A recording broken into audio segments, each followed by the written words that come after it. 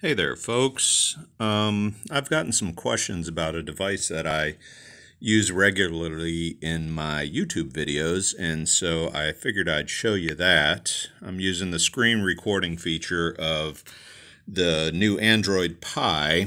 I like something that I really like about this is all I've done here is I started the screen recording, and then I just opened up the camera.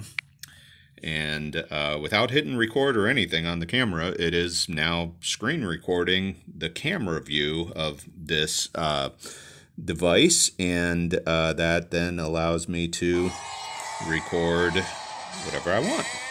So this is a stream. Oh, it's presented by YouTube TV. How appropriate. This is a archive stream of the baseball game, the Game 6 of the World Series. Oh, well, looks like something exciting happened there.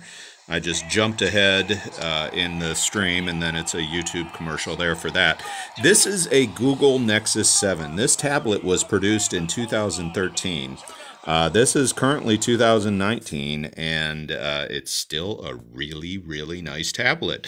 It does a great job on streaming or viewing, reading, and you can see my reflection in the screen there. Hi.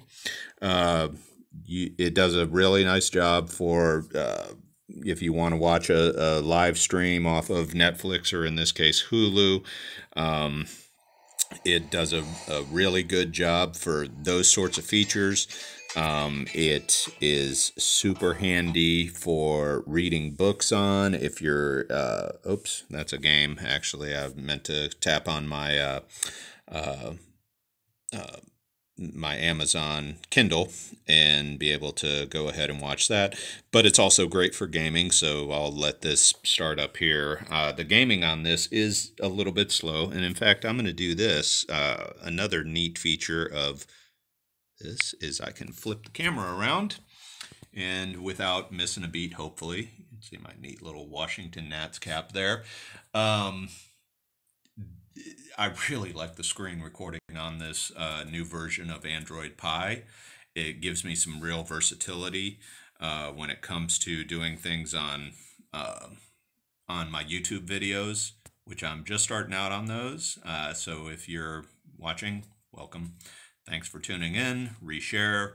And I'll tell you, the features on this screen recording is just incredible, because all I'm doing here again is I just pulled up screen recording on Android Pie. I started that, and then I just hopped into the camera, and then I flipped the camera around to face the opposite direction, and now I can do the exact same thing, and without missing a beat, I can come back to the tablet here, and hopefully maybe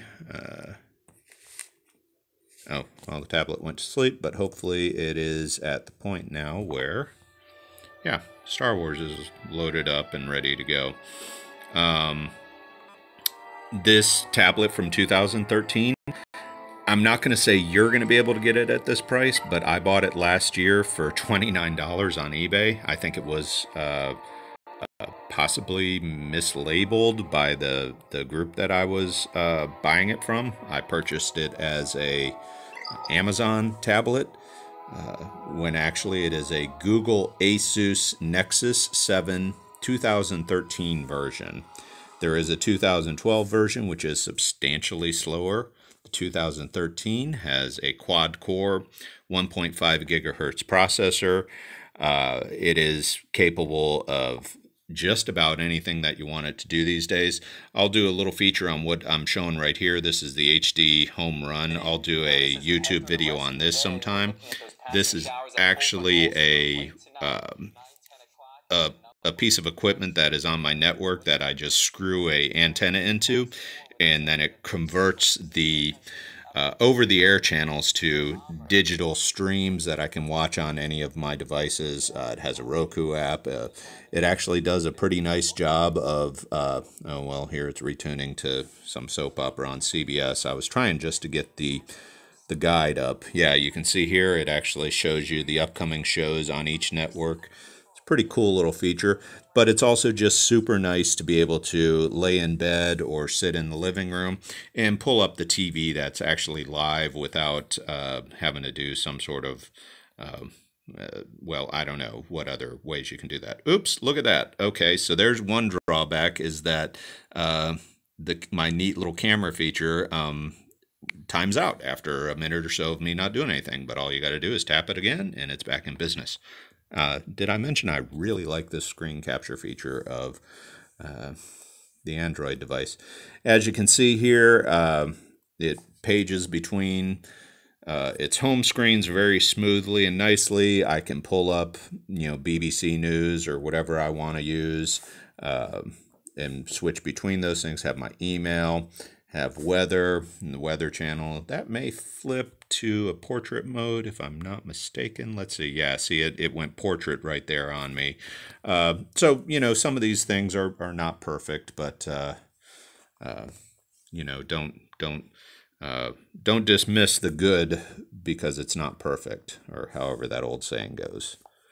But anyways, this is a great little device for, as I said, $29 that I picked it up for. You can do all sorts of really neat stuff. Let's see if my baseball is still at the stream.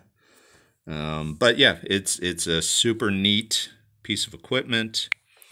Switch back to the view of me here. Go Nats. Tonight is Game 7. I don't know if they're going to win, of course.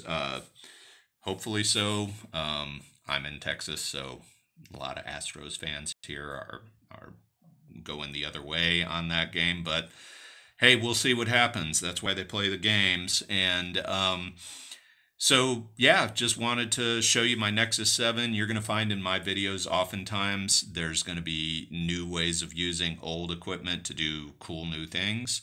I'm still getting my feet wet in the YouTube realm, but I maybe have some unique insights that people might want to see. So, once in a while, check out my page. Let me get back to my main screen here, and I'm going to stop the recording. Thanks for tuning in, and keep sharing and keep joining.